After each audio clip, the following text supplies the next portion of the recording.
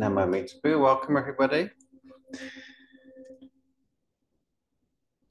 I was going to say welcome if you're joining us on Zoom, but there's nobody here yet. Welcome if you're watching on YouTube afterwards.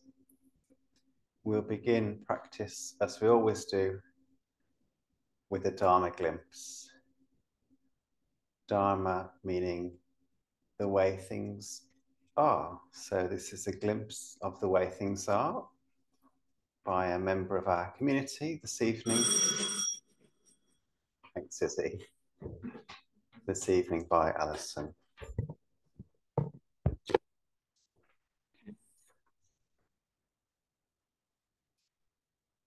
The importance of boundaries. I've been contemplating the importance of boundaries since moving into the temple. The subject has come up a number of times, and different people have referred to their need of them.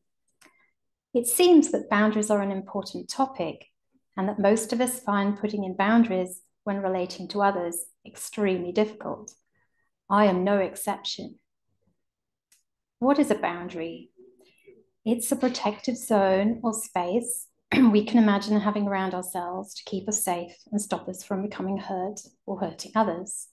It might take the form of limits we need to put in place that show other people how far they can go in their interactions with us, what's appropriate and what isn't. Our parts of ourselves, especially the vulnerable ones, need boundaries to feel safe. We need to make them, but we also need them made by others. We need to feel walls on all four sides of us to feel safe. If we don't set boundaries, others will step into our space, especially those parts of others that are either vulnerable, needy, seeking love or to be liked, needing attention, wanting to feel special, and also there's parts wanting to feel superior, prove a point, to rescue another, and to be useful. Sometimes we need to rein parts in that seek to burrow holes as deep as they can without obstruction. Healthy boundaries provide safe space for all to maneuver, space to grow. I'm imagining how it is for the plants. They need space to grow, unfurl leaves, space to stretch their roots in the soil, to drink the rain, and to reach up to the sunlight. When we give enough space, we allow growth. Having space allows us to grow into ourselves, just like the plants in the flower bed. The sun's rays can reach out to all the plants, shining down on every part of them, no matter how perfect or imperfect they are. In order to be able to give ourselves and others this space, we can do as the plants, bringing all of the parts of us, including those vulnerable parts, to the Buddha, or to self, as it's called in parts work or internal family systems. These parts can be met by self-compassion, or the warm compassion of Amida, in the same way the plants are greeted by the sun. There's enough room for every part, and all parts are received just as they are. Perhaps, if we can learn to love and value all of the vulnerable, flawed parts of ourselves, we can show others how to do the same. Namo Meetabu. Namo Meetabu, thank you.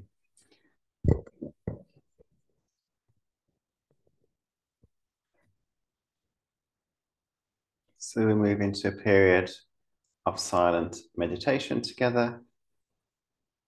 We'll sit quietly for about 10 or 15 minutes and then move into a period of Buddhist chanting in the silence.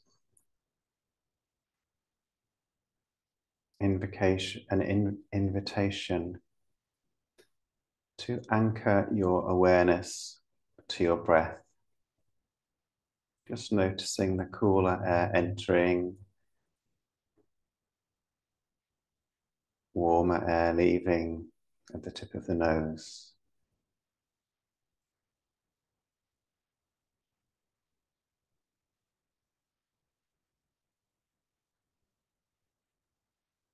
If the mind's particularly busy, You can say to yourself, breathing in as you breathe in, breathing out as you breathe out. Otherwise, just noticing how the breath is moment to moment. And when you become distracted, when your attention goes elsewhere, which it will, so no judgment, gently bringing it back to the breath.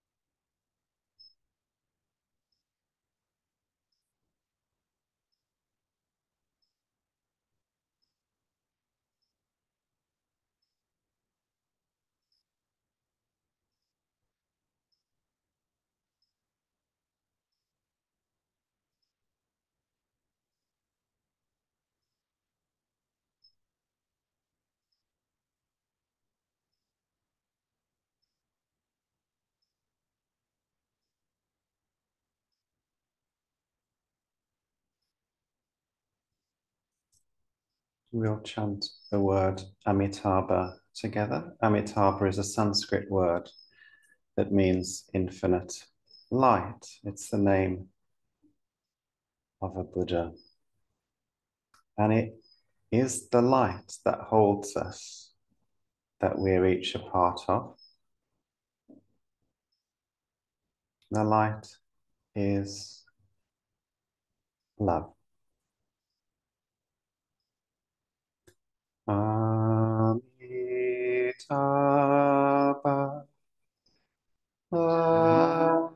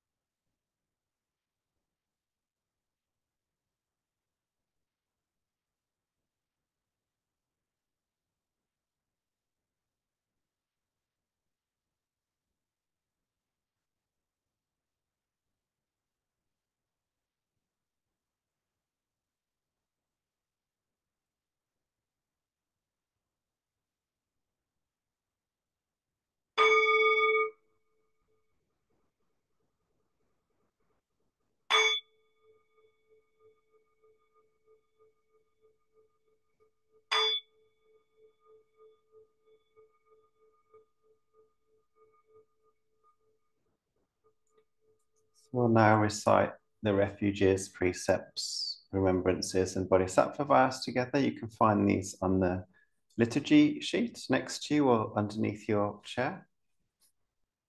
The first section will be, I'll ask you to repeat after me, and the final section will be call and response. These are the things as Buddhists that we place our confidence, that we have confidence in, that guide us, that reflect our longing, and versions of these have been said by Buddhists through the generations. So please repeat after me. For refuge, I go to the Buddha. For refuge, I go to the Buddha. The one who is awake and full of love. The one who is awake and full of love. Namo Buddhaya. Namo Buddhaya. For refuge, I go to the Dharma. For refuge, I go to the Dharma. All that guides us to wisdom and compassion. All that guides us to wisdom and compassion. Namo Dhammaya. Namo Dhammaya. For refuge, I go to the Sangha. For refuge, I go to the Sangha. Those who live in the Buddha's light. Those who live in the Buddha's light. Namo Sanghaya. Namo Sanghaya. With faith in the three jewels. With faith in the three jewels. And in light of my human tendencies. And in light of my human tendencies. I pray that I may become aware. I pray that I may become aware. Of when I take life. Of when I take life. I pray that I may become aware. I pray that I may become aware.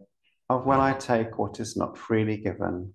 Of when I take what is not freely given. I pray that I may become aware. I pray that I may become aware. Of when I fall into sexual misconduct. Of when I fall into sexual misconduct. I pray that I may become aware. I pray that I may become aware. Of when I fall into wrong speech. Of when I fall into wrong speech. I pray that I may become aware. I pray that I may become aware. Of when I become intoxicated. Of when I become intoxicated. No blame. No blame. Be kind. Be kind. Love everything. Love everything.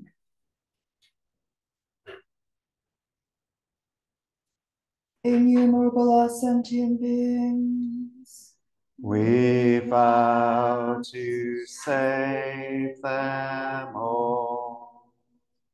Inexhaustible are deluded passions. We vow to transform them all. Immeasurable are the Dharma teachings. We vow to master them all. Infinite is the Buddha's way. We vow to fulfill it completely.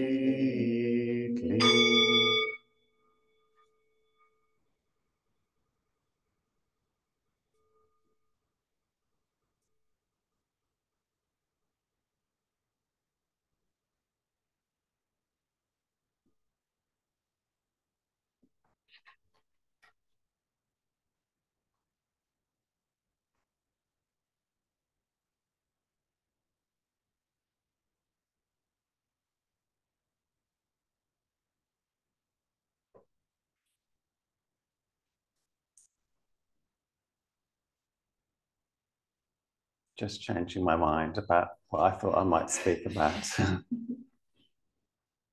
I'll save that for another time. Nothing gets wasted, even if I never speak about it. I've read it and it's it was good for me to read. I was reminded when Alison was talking about flowers being nurtured by the sun and the rain of the chapter in the Lotus Sutra about, I think it's often translated as herbs and flowers. And it's a relatively short chapter describing how the rain of Dharma falls on all kinds of plants without discrimination.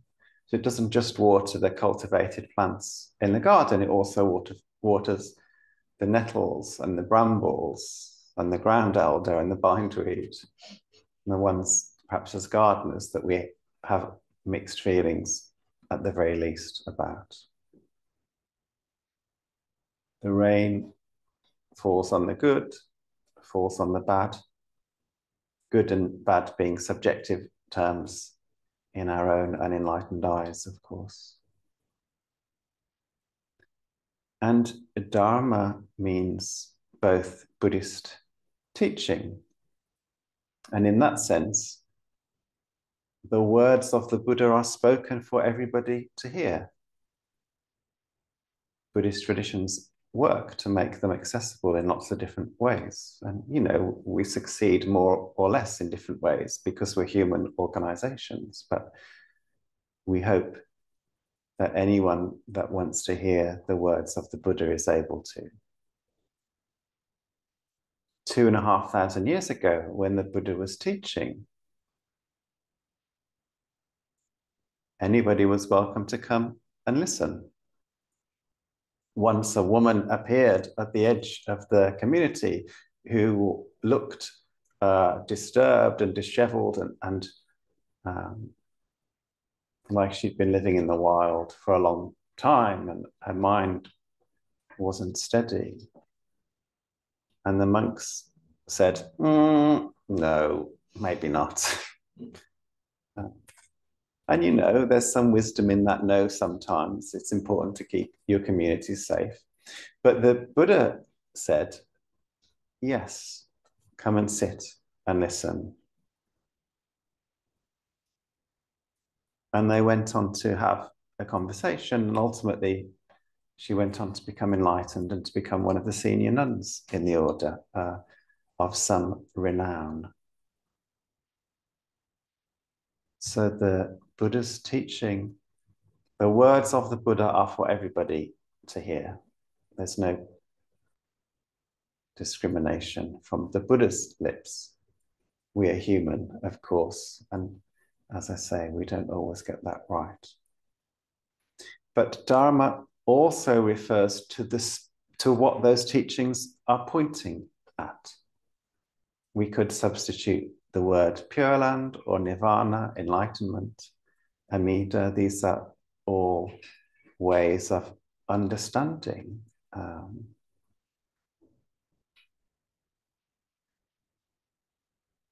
that there is something other than suffering in the world. There is a field of loving kindness that surrounds us, that we're not separate from. And the Buddha woke up to that and wanted other people to wake up to it. When we're not awake, we feel separate from one another and from the earth. We make our suffering worse. We're reactive. And when we're awake to it, we feel connected. Our hearts become settled.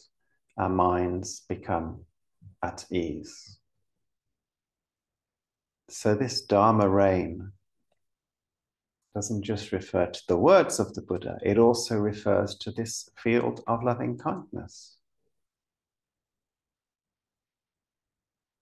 It touches us all equally.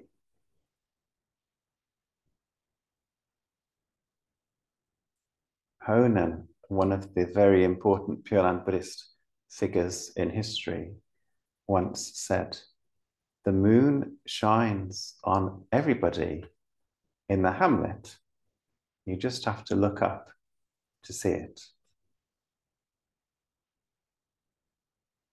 And it's the same in our Buddhist practice. The moon, the Dharma rain, choose your analogy, the light of loving kindness of the Buddha is already touching us. We just have to notice it. We just have to look up and notice the moonlight.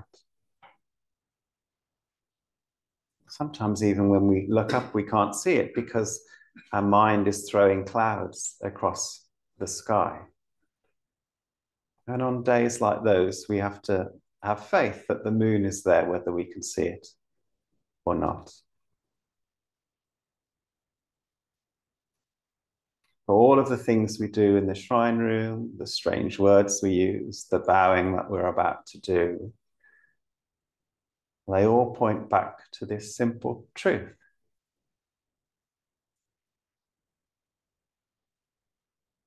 That the Dharma rain falls on each of us.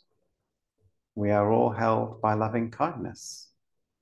We just have to notice. And whether we notice or not, it's still there. So we're going to do some prostrations now, bowing to the main shrine, which we'll do from standing. We'll ring a bell to invite us to stand. We put our hands above our whole bodies, so this is saying with my whole body. And then here at our lips, which is like with my words. And here with my heart, with my feeling. I'm bowing, I'm expressing gratitude with all of these things for this Dharma rain. There's a Buddhist teacher whose books we're going to be studying later in the year, Zenju Earthly Manuel, says, when you're bowing, you can't think of anything else. I don't know if that's really true, but it is a complicated set of movements, and we're going to chant as well alongside it. So it does become difficult to do anything other than bowing, and there's something significant about that as well. Make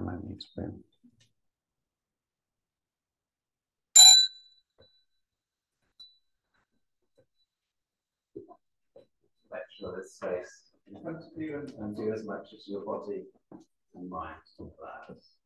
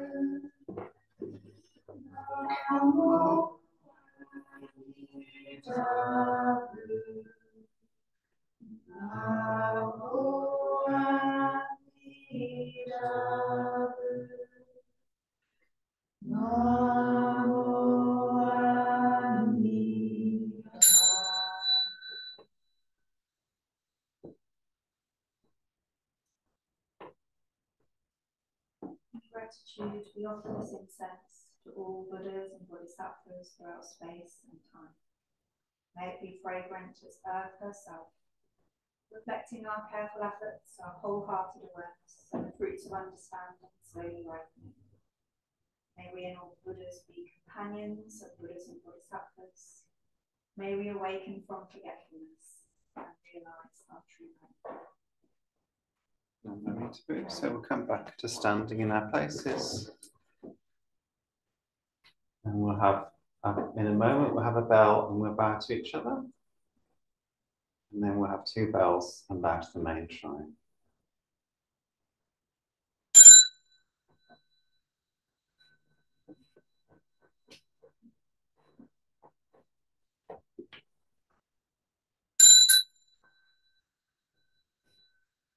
Last bow of the evening, we'll tidy our seats and bow to our seats.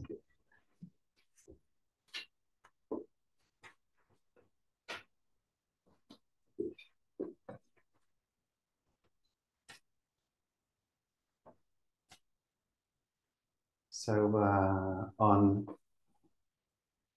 Saturday, following practice, we've got some gardening opportunities available. Lots of brambles. Lots of brambles, pulling up or clipping, yeah, just various bits of things to do in the garden, which you're welcome to join us for. And we'll be sending out the details of the autumn book groups soon, so do keep an eye peeled for those.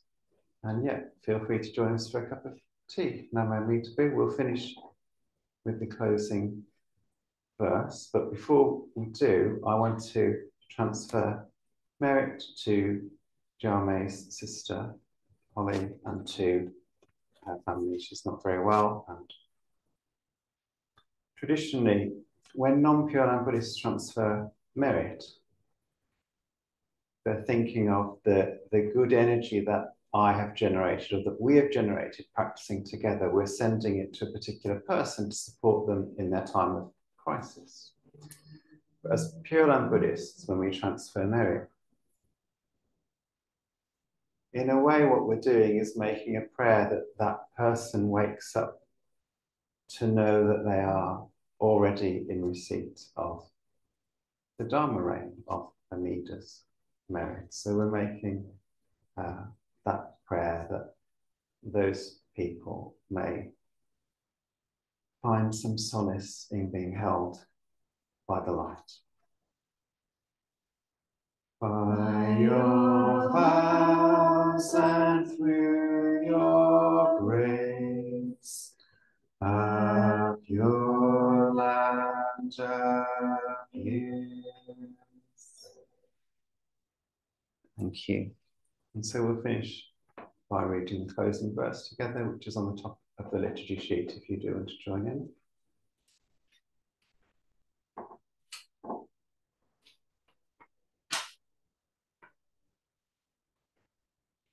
Blessed by Amitabha's light, may we care for all living things and the whole earth. Namo Mitabu. Thanks, everybody. Yeah, please do stay for a cup of tea if you'd like to, and the donation bowl is in the hallway. Namo Mitabu.